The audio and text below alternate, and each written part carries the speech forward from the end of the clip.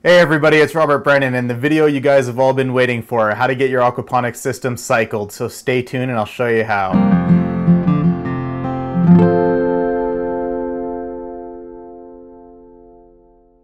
Alright, so if you guys have been following me for a little while, you know that we just finished building this aquaponics system. It's just a desktop aquaponics system. It's very small and very compact, and it's a great way to get started. Now, if you want to see how we put that system together, I'll put a link to the video here, and you guys can go ahead and watch that video and get to where we are now. But once you guys have the system built, the next thing you have to do is do something which is called cycling the system. So in the description below, I've put a more in-depth look at what cycling actually is. And if you guys go ahead and read that, you'll get a little bit more of an understanding. But to keep the video short, we're going to kind of skip through that and give you kind of a basic idea of what cycling is. If you're familiar with running a fish tank or an aquarium, you guys know that you have to cycle the system. And basically what that is it's allowing the creation of beneficial bacteria into your system so they can convert the ammonia to nitrates and then to nitrites. And then that will allow the fish to sort of not live in a toxic environment. So just a quick overview and sort of in layman's terms of what's going on here. Now, the fish in the bottom, right, they're just swimming around and they're going about their day. And when they're doing that, they're creating ammonia, right? And that's through their fish waste. That's through the food they don't eat, okay? That's through their gills when they breathe. Now, if the levels of ammonia get too high, it becomes toxic to the fish, right? And then the fish die. So what happens is a beneficial bacteria comes in and converts that ammonia to nitrates. Now, that's what the plants get to eat for food, okay? And then basically they use that up and then send the water back down to the fish clear. The fish can then go about their business, pee, poop, eat, live their lives like fish do, and then create the cycle to start again, okay? So there's two options to cycling the system in aquaponics. One's a fish cycling and one's a fishless cycling. Now with fish cycling, we introduce the fish to the system right away. Now that works and it's okay, but what ends up happening is what happens if the beneficial bacteria don't get introduced into the system early enough, right? Then the ammonia levels start rising, and the beneficial bacteria aren't converting them into the nitrates fast enough. So what ends up happening is that the fish gets too toxic for the fish start dying, and you end up losing fish, which isn't really that great of a situation. So we can do something else. We can do a fishless cycling where we introduce the ammonia ourselves. So we can go to the store and buy ammonia, put it into the system, let the system cycle through and get it to the point where once we introduce the fish, all the beneficial bacteria are already in the system and they're already ready to go. So we won't have as much loss in the fish end of things. So that's what we're gonna do. Now, you can buy one of these freshwater master test kits, and that's what you're gonna need. You're gonna have to do a little bit of chemistry when we're working with this system, okay? So go ahead and get yourself one of these master test kits. You can buy them at any aquarium. And what it's gonna give you is tests for pH, ammonia, nitrates, and nitrites, okay? And we want to get a baseline of what all of these are. Now, as far as the ammonia is concerned, it should be 0. As far as the nitrates are concerned, it should be 0. As far as the nitrites are concerned, it should be 0. And the pH we'll start with first because we need that to be very specific to the system. So we're going to add 5 mils of water to the test tube, and we're just going to take that water from the bottom fish tank. And then on the container, it says add 3 drops. So we'll go ahead and we'll add 1, 2, and 3 drops to the system. So you get your reading card, and the reading card is going to have a bunch of colors, and then the colors are going to have a specific number. So in the case of this one, we're going to just match up the color of the water to the color of the test tube. And it looks like we're at about a 7.6, which is a little bit high for a system like this, but we're just starting the cycle, so it's going to be okay for now.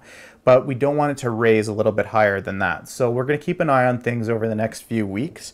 And in week 2, if we still have too high of a pH, then we're going to use a pH down solution to convert that pH to a lower number, okay? So now we can go ahead and do our ammonia test. Now on the ammonia bottle, you just take a look and it says bottle number 1, add 8 drops. So we go ahead and open that up, and we're going to add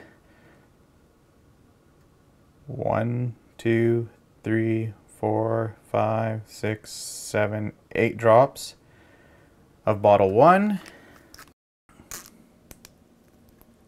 And then we're going to look at bottle number 2, and it says add 8 drops. So we're going to go ahead and add 1, 2, 3, 4, 5, 6, 7, 8 drops.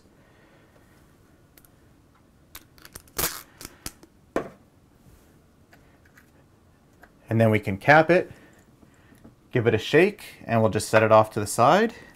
And again, we're going to compare it to our card. So you can see that the color is the very lightest color, even lighter than the lightest color. So we know we have 0 ppm of ammonia, which is exactly what we're expecting. Okay, now we can go ahead and do our nitrite test, and it's add 5. So 1, 2, 3, 4, 5.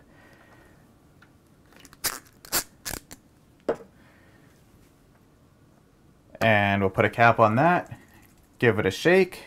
So using our card, we can see that our nitrite is 0 ppm. So the nitrate is add 10, bottle number 1. 1, 2, 3, 4, 5, 6, 7, 8, 9, and 10. And then using bottle number 2, additional 10. So 1, 2, 3, 4, 5, 6, 7, 8, 9, and 10. Look at our card and test it, and you can see that again we're sitting at 0 ppm. So what we've been able to determine now is that we have a 0 baseline to follow, okay? So we know that we're starting with everything right at 0. So we're going to go ahead and make a note of that into our log. Now what I've gotten is pure ammonia, and you got to make sure when you buy this stuff at the store that it's not ammonia with detergent, because that'll kill the fish. So you want pure ammonia, and what we need to do is we need to raise the level of ammonia in the system up to 0.5 ppm. So if we look at our card, 0.5 ppm is just this lightish green color, okay? So 0.5 ppm is just that lightish green color. So we're going to raise the system up. Now, in order to do this, what you have to do is add a few capfuls, test the system. Add a few capfuls, test the system, okay? So we're going to start, and we're going to add 2 capfuls to the system, and we're just going to go ahead and put this directly into the fish tank. There's no fish in here at this point. So 2 capfuls to the system. We're going to give it a stir, and then we're going to run our ammonia test. And we'll look at our card, and we can see that we're at still 0 ppm. So we're going to keep doing this process of adding 2 capfuls, then a test, 2 capfuls, then a test. Now what you want to make sure you do is you want to make sure you make a note of how many capfuls that you're using. That's going to be important later on. So right now we're at 2. We're going to keep adding 2 until we get to the right amount. I've added about 10 capfuls so far of the ammonia, and I'm reading 0.5. So what I want to do is I want to cycle the system, let everything sort of go through and mix, and then I'm going to go ahead and take another reading. Okay, so I'm reading just basically about 0.5 to 1. It's kind of in between those two colors. We really are ideally shooting for 0.5 ppm. So I did 10 capfuls, and that got me to 0.5.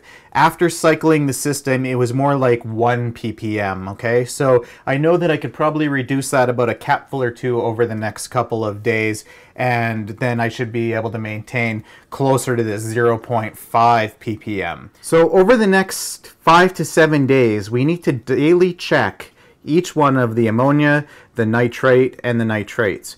Okay, what we're basically looking to do is we're looking to keep this at 0.5 throughout the next few days by adding the same amount of capfuls. So I added 8 capfuls, or I added 10 capfuls. That was a little bit too much. So over the next couple of days, I'm only going to add 8 capfuls.